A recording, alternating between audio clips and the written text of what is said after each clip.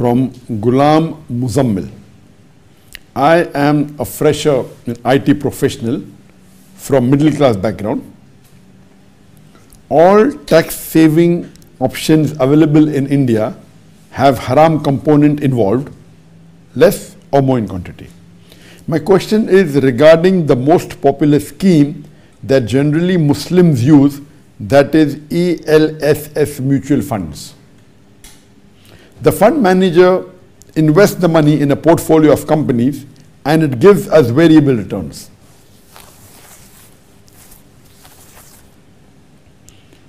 Note, we cannot pick and choose companies, we can only choose portfolio. The money invested here can be shown to income tax agency to save tax. If I invest here, I can save about 35,000 rupees tax that is being deducted from my account.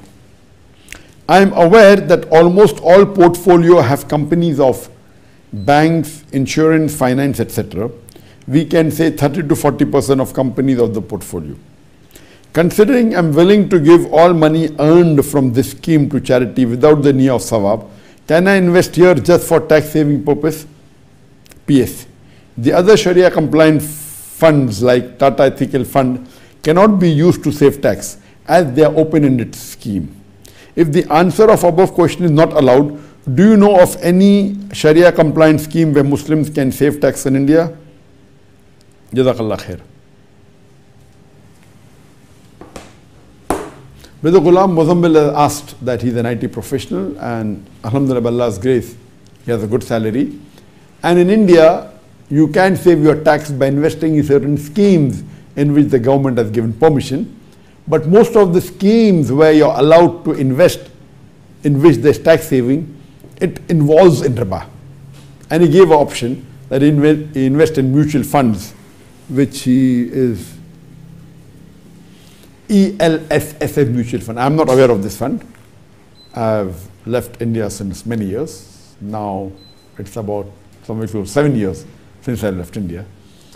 That ELSS is a mutual fund. He's saying if we invest in this we get tax exemption, but he knows that in the mutual fund is a fund where you invest and the portfolio manager, he chooses many companies so that you can mitigate your risk. But he knows that most of the companies in the mutual fund are banks and the interest-related companies, maybe 30 to 40% according to him. So is it permitted, even if he agrees to give all his income in charity, is it permitted? Riba is a major sin in Islam. Taking interest or usury is haram in Islam. And according to Imam Adhabi, it is the 12th major sin in Islam. And Allah says in Surah Baqarah chapter number 2, verse number 270 and 279, that give up your demands of riba, of interest.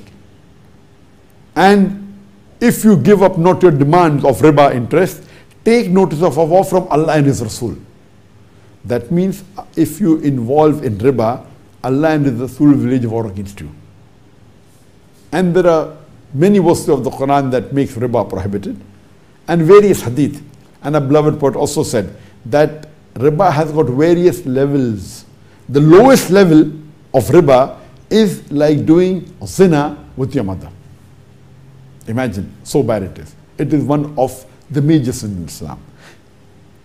Again, question. Can you invest in mutual funds in which 30 to 40% of the company is dealing in riba? And the answer is no. You are not permitted to invest in mutual funds in which 30 to 40% of the companies are non-Sharia compliant or companies which deal in riba. I've given this answer in detail maybe a year ago, where I've told that in which stocks can you exchange. There are 5 criteria: that the core product should be halal. Second, it should not have a cash debt ratio of more than 30%, some say 10, some say 20. There should not be any haram income, or if the income is there, should be less than 5%. There are various clauses which I've mentioned. In short, investing in ELSS to save tax is not permitted. And the brother said, then what other schemes can we invest in? And he spoke about the Tata Ethical Fund, and I'm aware of Tata Ethical Fund. Tata Ethical Fund is a mutual fund that has been launched by Tata Company, mainly for the Muslims and the Jain, so that, they try and make it Sharia compliant. Though they don't have a Sharia board per se, but they try, whatever knowledge they have, they try and make it Sharia compliant. And I remember that many years ago, I think more than 10, 15 years ago, when I invested in the scheme and I found that certain of the stocks were not Sharia compliant, and we spoke to the management and immediately they sold those shares. But if you want to invest in a Sharia compliant mutual fund, see to it it's a Sharia fund which has a Sharia board. It's more safer. Even Tata Ethical Fund, you can invest in India, but it doesn't have a Sharia board per se. At least didn't have that time. So regarding, and this Tata Ethical Fund, if you invest, the government does not give you tax exemption. So which funds can you invest in? There are many funds known as unit trust funds. These are government funds. And some of the mutual funds, by nature, they're Sharia compliant. For example, pharmaceutical. If you buy a mutual fund which is mainly involving in pharmaceutical, by nature it is halal, and you have to check whether they have taken loans or not, which is very easy. So if you invest in unit trust, which are mainly into pharmaceuticals, it becomes halal. So what you have to do, that you have to consult a person who has knowledge of the Islamic Sharia and who is well versed with Islamic finance, who will be able to guide you that which funds which are permitted by the government, which gives tax exemption, and which are Sharia compliant. So by nature there are some funds may not having a Sharia board, but by nature they become Sharia compliant. So you can invest in such funds. And the other option that you have is that since you say that you want to give your complete money in charity, the other option I can suggest to you is that you can give donation or your zakat to NGOs or non-government organization, Muslim organization, which have the 80G certificate. 80G certificate means it's the certificate that if you give donation to these organizations which have this certificate, half the money that you donate is tax exempted. For example, if you donate 100,000 rupees, 1 lakh rupees to an Islamic organization which has the 80G facility, for example, in Bombay, our IRF Educational Trust, which runs the Islamic International School, which used to run, that had the 80G certificate.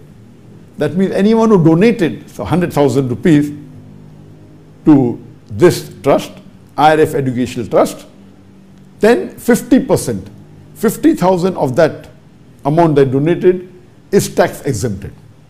So if you reach the higher slab where you have to pay 30% tax, so if you give 100,000, 50,000 is exempted from tax. So 30% of 50,000, that means you are saving 15,000 if you donate to an organization which has 80G. It doesn't have to be a Muslim organization, but if you want to kill two birds at one stone, if you want to give your zakat money as a donation or as a zakat to a Muslim organization or as a donation, your lillah money, then 50% of that amount given is tax exempted. There are certain organizations which also have 80G facility, though they are few in number. 80G means that organization is doing some research for the benefit of humanity, or it is a hospital. So government gives 80G facility, sorry 80C. 80G is those which government exempts half. 80C is a certificate given to those organizations. If you donate, 100% of your money is tax exempted. So surely there are some Muslim organizations which have got the 80C facility. So once you give donation here, then the complete amount that you have donated is tax exempted. And since you want to give donation, but natural, when you invest in a Sharia compliant mutual fund which is permitted by the government as tax exemption, the tax is saved even the money belongs to you, and maybe after investment you can utilize it. But in charity, the money goes away. You get the tax exemption.